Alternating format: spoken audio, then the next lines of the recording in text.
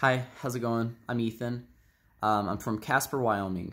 My major is business administration. The reason I picked this major is simply because it interests me.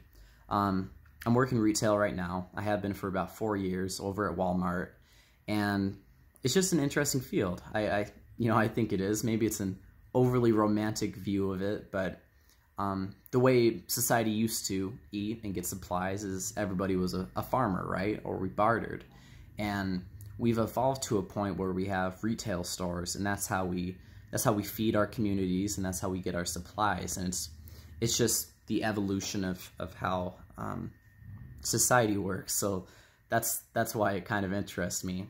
Business administration just takes that a step further and lets me learn the science and the math of why it works and how it works.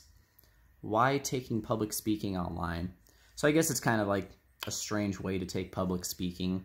I'll admit that, but I think it would be just as effective. I mean, we're learning the same principles, and I think public speaking, like I am now, over YouTube, I think that's just the evolution of public speaking. I mean, it's exactly, just as effective, I believe. My anticipated future career, I want to be a regional vice president of Walmart. Public speaking, since society has existed, I think public speaking and being able to persuade others to your way of thinking is the only way to accomplish your goals and to make stuff happen. I mean, we have a lot of technology now, and still the only way to make things happen is to get others to agree with you or at least listen to you. That's just a necessity, it has to be learned.